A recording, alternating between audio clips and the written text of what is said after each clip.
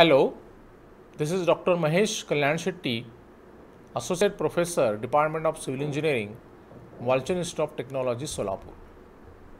Today we will discuss about the live load analysis of bridge deck slab by effective width method.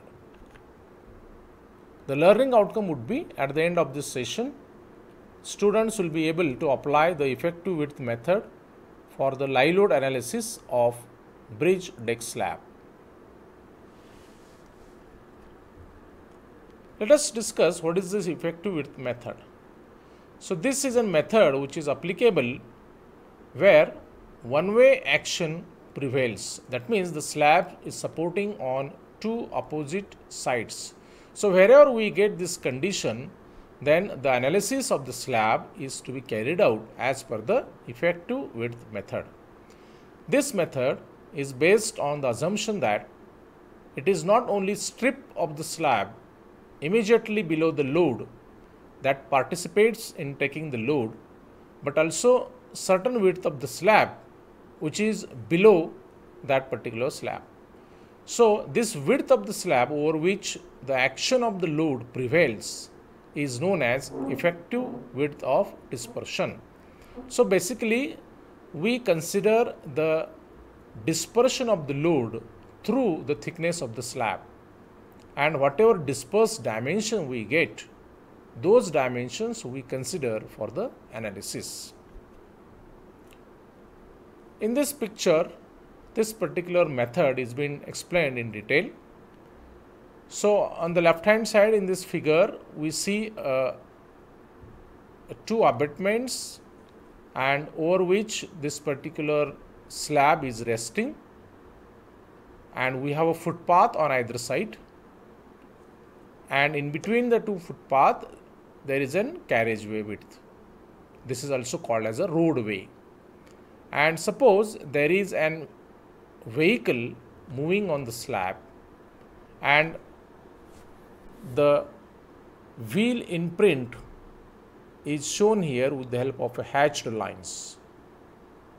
A tire of the vehicle will have certain contact area. So that contact with the surface of the deck is shown with the hatched line, which we call wheel imprint. And now this particular area or this particular shaded portion wherein we have the actual contact, but this load will get transferred through the thickness of the slab, and at the bottom of the slab we get certain dimension which is under influence of that force, and that we call it as L effective and B effective. So the concentrated load vertically transforms into a uniformly distributed load distributed along some length, that we call it as dispersed length along the span. So this is another picture where we can understand this particular method in more detail. This is a plan wherein we can see a small portion wherein the contact area is shown, the load contact area, having a width say B in the cross section. If I consider section AA, I will get the bottom section. The width of this vehicle is B, this patch is B. And now this particular load of width B will get dispersed through the depth of the slab. Here the wearing coatage thickness is shown by small h, the depth of the slab is shown by small d. And after the dispersion we get a specific width that we call it as B effective. And this B effective is determined as per IRC 21.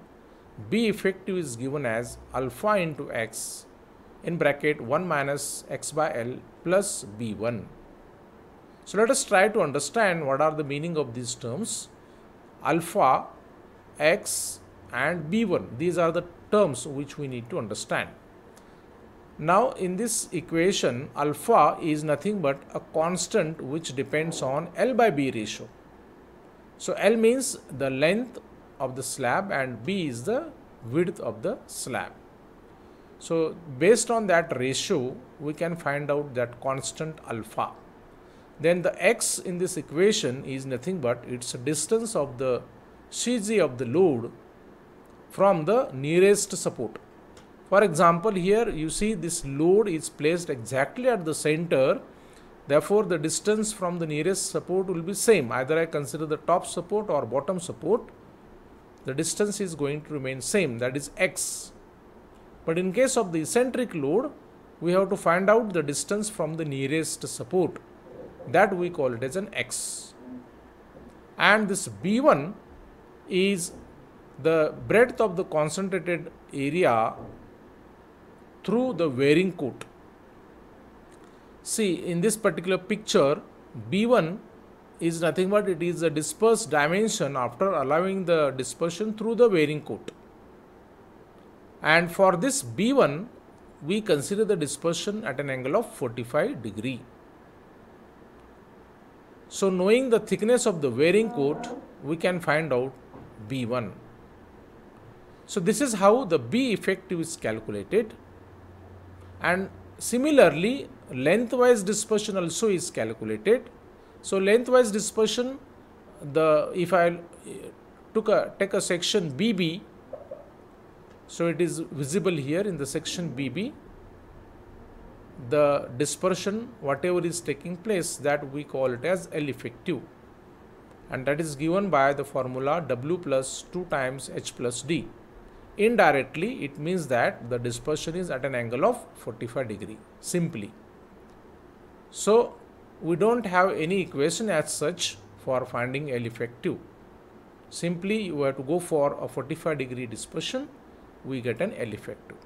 In this way, it is observed that the B effective and L effective will give me another area which is under the influence of the given loaded area. And that effective area we need to consider for the calculation.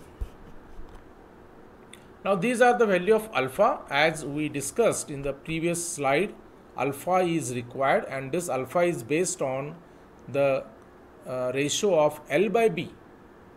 So for different values of L by B, the alpha is given.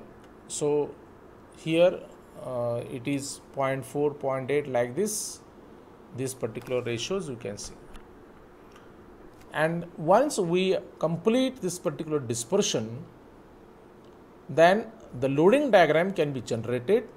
So as you can see here, the supports are here and here. Therefore, you see the two supports are shown here, and in between the two support, the load is present only for a length of L effective. So therefore, that UDL portion is shown here, and this UDL intensity is nothing but it is the total load which is acting on the slab divided by the effective area, that is B effective into L effective. So load divided by effective area will give me the intensity of UDL, and that UDL will assume to act on the beam. And once we get the loading diagram, then we have to find out the shear force, that is the support reaction, and we have to find out the bending moment. So in this case, the bending moment will be maximum at the center. So for a given loading diagram, we have to find what is the bending moment at the center, which will be maximum. So in this way, the live load shear force and live load bending moment can be determined using effective width method. These are the references used for this presentation. Thank you. Thank you very much.